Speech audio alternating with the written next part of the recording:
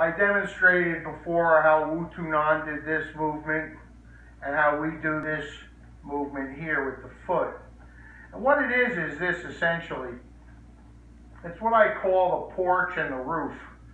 So you need the porch under the roof to support the roof. So if I come up outside of the porch, I have no strength.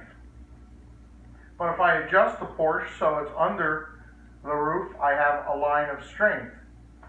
You see, I'm moving along this line of support and then pivoting from that line.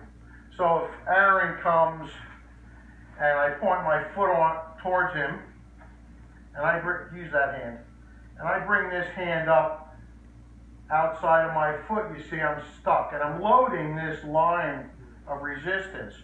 But when my foot is under my hand, you see I can come up. Now, I did not even pivot the foot to do that, right? All I did was make this line here and this line up.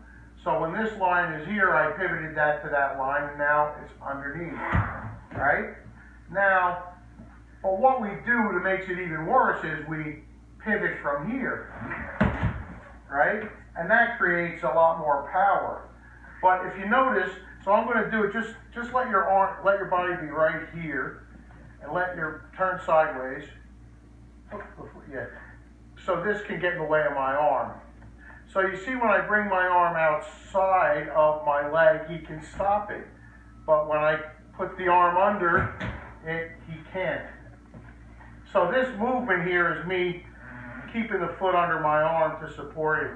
So when you see me go like this, there's a mechanical and energetic reason for that.